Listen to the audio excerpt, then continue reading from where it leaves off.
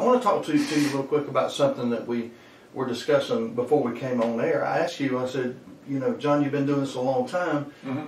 Are we making progress and headway, or every time you go do these cleanups, is it just you clean it up the same amount and people are just putting it in there? And you had an interesting, basically a three-part answer to that, or a three-part solution, if we may. Are we making headway? Are we getting anywhere? Do we need to change the way we're approaching it? What do you think? Okay, well, there are some places where it's less, but far too many places it seems like, there it is all again.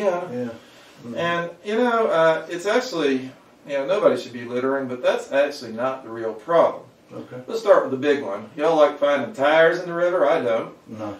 Well, why is that? Well, partly because every time you buy a new tire, you pay a fee to the state of Georgia, which is supposed to go into a fund to collect old tires and get them into landfills instead of into rivers. So basically they charge you and I to bring the tire in to go that way. And No. They charge you when you buy a new tire. Oh, when you buy the new tire. Okay, I got you. And then Lowndes County's done this, but not as frequently as they should, because the state pays the county to hold tire embassies to collect them. Mm-hmm. Okay, but the reason those don't happen too often is so much of the fund from those fees has been diverted.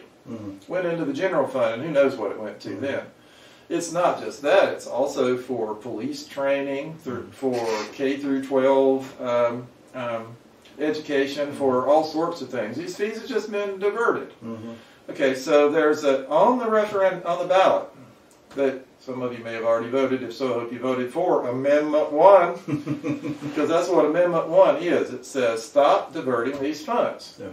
Okay, it's a little more complicated. If you look on the WWALS blog, you'll find a post with all the details, but basically it's that. Plus, if there's really an emergency where the state has to have extra money, they can use the funds, but then they're supposed to put it back. Okay, so that'll make a big difference. That's one.